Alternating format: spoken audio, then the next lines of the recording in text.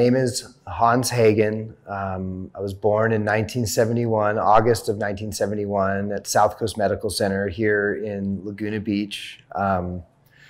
My father was a school teacher, my mother as well. They moved from Waianae, the west side of Oahu, where they were both teaching at Waianae Elementary. I was born here. I have a sister who lives in France, and my dad was an educator, and in the summers he ran a surf school.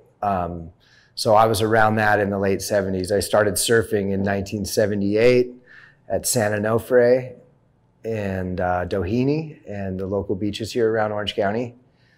And yeah, it's a great place to grow up.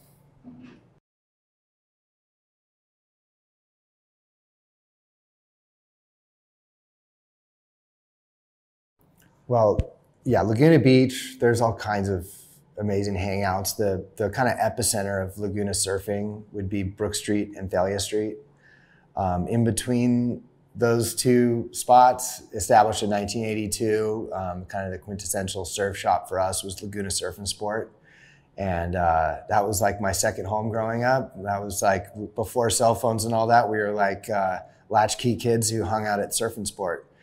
And it had a sense of, yeah, everyone kind of looked after each other. And if it got dark and, you know, back then, you know, you had to find a landline to have your mom come pick you up. And it's amazing how just a retail store can end up being like a Boys and Girls Club or something, you know, it was pretty unique.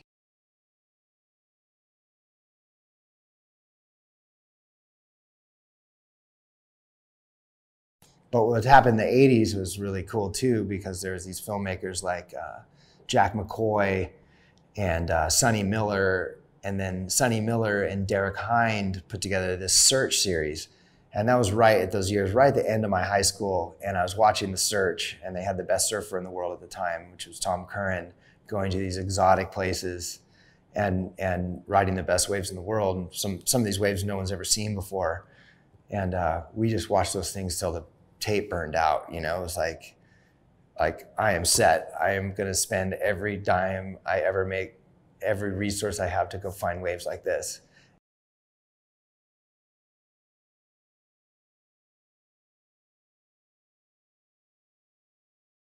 I think a culture comes from participation. I don't think it's a thing that's established and goes away. I think it comes and goes.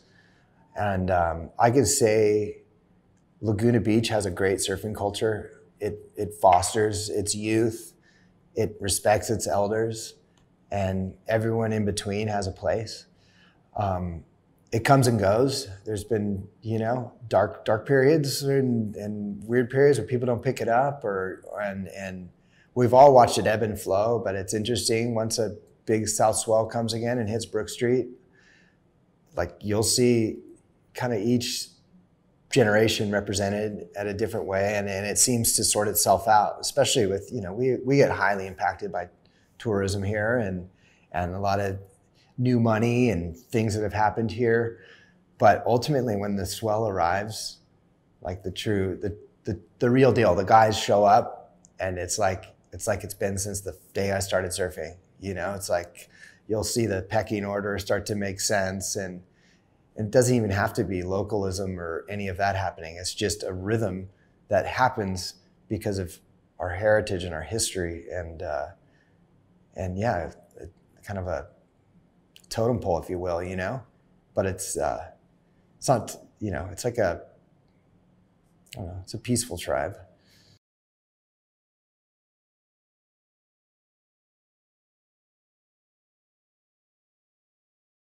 But so the Mauli Ola Foundation introduces surfing and ocean activities as a natural therapy for cystic fibrosis and other genetic disorders as well.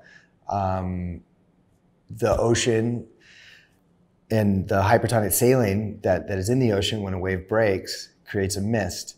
And that mist helps people with cystic fibrosis expel mucus, limit infection, and also, you know, just the idea of accomplishing a dream of riding a wave, something as far out as that.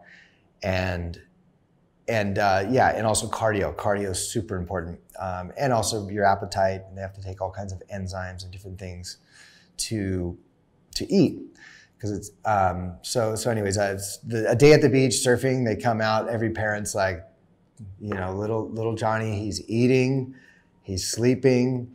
His breathing tests are better. His cardio's better, and he's sun-kissed and happy. And we're all so happy to see a day like this come together. So we basically do that as many coastal towns as possible around the country.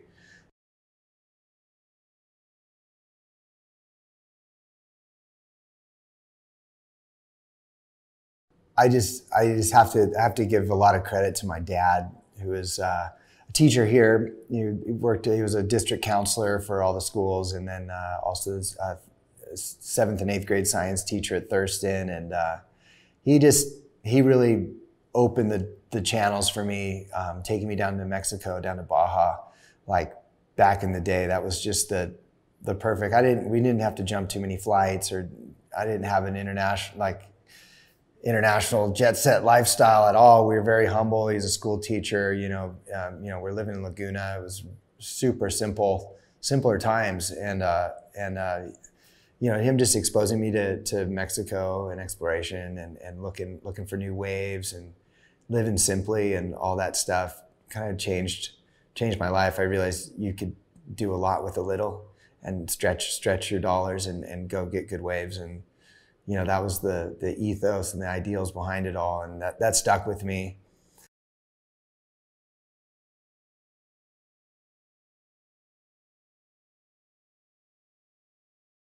Tom Mori's surf life would be, he told me something so great. We were watching a second reef swell, and I don't know if you've ever seen that wave break, but it looks like a snowboarding mountain. It's this kind of slope, this slow moving slope that comes from an outer reef, and it breaks for like 300 yards, maybe 400 yards.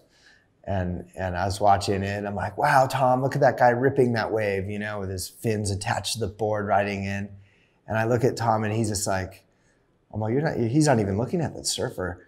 He's like watching pelicans just fly on the ocean surface. And it just made me realize like there's so many different ways to see things. And I thought that was so beautiful that he could see the birds fly on the swell lines and that lump and how they pace along with it.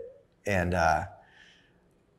yeah, that's surf life. I think it's something that should be opening your mind up. It should be connected with nature and connected to people, and that's our surf life. I think that's what makes this beautiful Laguna Beach lifestyle so special. Some of the youth will come up and be like, "Ah, man, you really did it. You did this and that. How do I do that? How?" And I just tell them, "Oh, you got to be willing to sleep in your car. You got to be willing to make sacrifices. No one's going to hand it to you, and you just got to be resourceful and figure it out. And this life could be yours too."